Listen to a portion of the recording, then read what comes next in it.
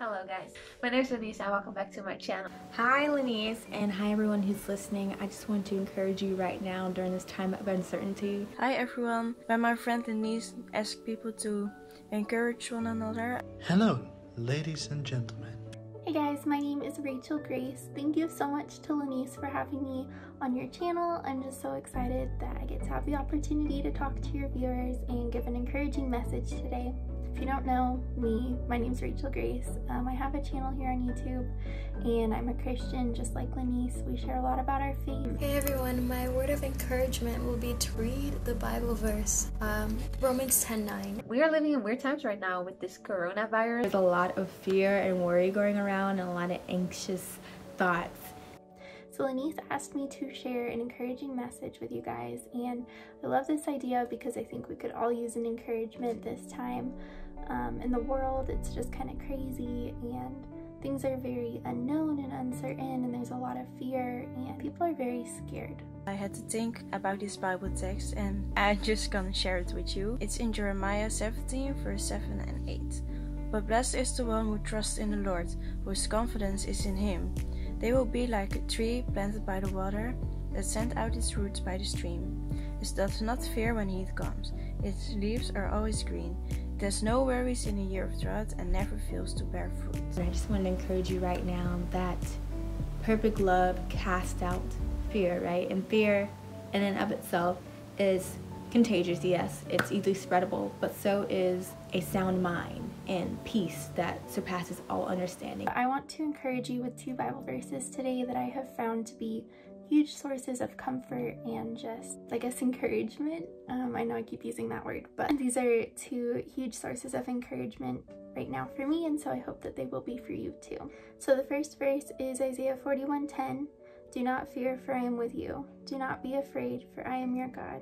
I will strengthen you, I will help you, I will hold on to you with my righteous right hand. We as Christians, we do not have to fear during this time. We do not have to fear for the things that are happening in this world right now, because God is still in control and God is our Father in heaven. He will take care of us no matter what, because we are His children. Right now, I feel very strongly that God is trying to tell us something right now, because there aren't any sports on TV.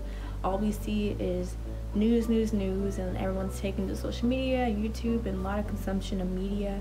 But I think this is a great opportunity for us to take the time to just quiet ourselves and quiet our minds and just slow down for a little bit. Just slow down. We're always so busy, booked and busy with all our schedules. I think right now is the time to trust and seek the Lord's face even more, and He promised us that He will never leave us, even in a year of drought.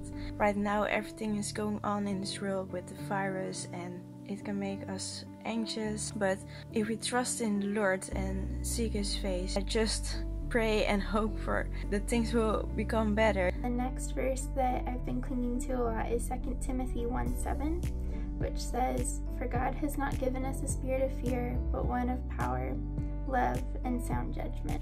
So we do not have to fear as Christians during this weird period of time. I think that we should just take this time that we have right now to kind of like slow down in life a little bit and to grow closer to God. It's a perfect time to be like, okay, I'm going to dive into my Bible. Lord, what do you want me to say right now? What message do you want me to share? What message are you trying to share with me? Because we always say we don't have enough time for things, but now time is actually on our sides. I believe that we will be like the tree planted by the water, and Jesus says that we will even bear more fruit.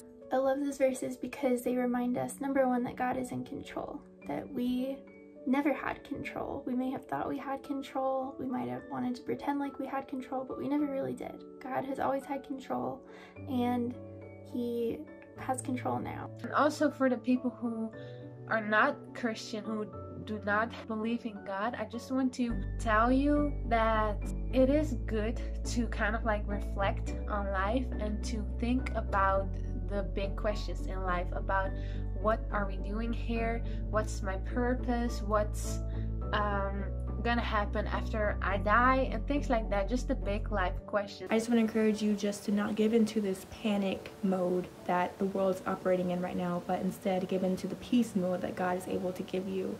And I just want to encourage you to put your faith and trust in Him, Even if you feel alone or scared, just put your hope in Jesus, because He can bring hope and He can bring peace even in these hard times. Also, don't forget to pray for each other. It's so easy during this time to think about how scared we are and to think about how things could go so wrong. And I think that something we have to remember is that God loves us so much and He knows what's best, and the whole world doesn't revolve around us, but it revolves around God's plan. And so I think that when you look at it that way, we really are just a breath, a vapor, the Bible says. We're here for 1 second and gone the next. I just want to encourage you to think about life and maybe even give Jesus a chance. He really does have control over everything. We don't need to be afraid.